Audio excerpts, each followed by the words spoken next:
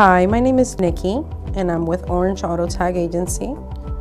We help dealers by processing their transactions in a pain-free way so they can save time and money.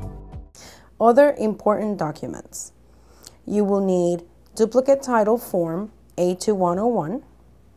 We're going to go over liens and types of power of attorneys. Duplicate titles, form A2101. This form must be signed by the owner of record or a lien holder if applying for a duplicate title. A dealer may also request a duplicate title with this form, but it must be signed by the owner of record or by power of attorney. Liens is if adding a lien after the transaction has been processed, you must use form A2139. If a non-ELT lien needs to be satisfied, form A2260 or a lien satisfaction on letterhead is acceptable. Note: most liens are held electronically and satisfied electronically. Power of attorney, form A2053. This power of attorney is used by sellers to authorize an attorney-in-fact to sign on their behalf. In most cases, it's due to a title not being available at the time of sale. Power of attorney, secured power of attorney, A2995.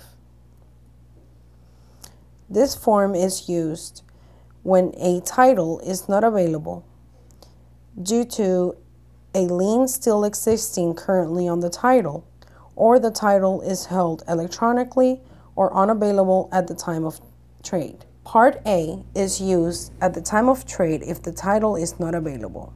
For example, it may be a lost title or it may be held electronically. If the title is available for transfer, you must use form A2053. Part B of form A2995 is only used if the vehicle is sold to an individual and the title is not available at the time of sale. Part C is filled out when the title has been printed and received for transfer.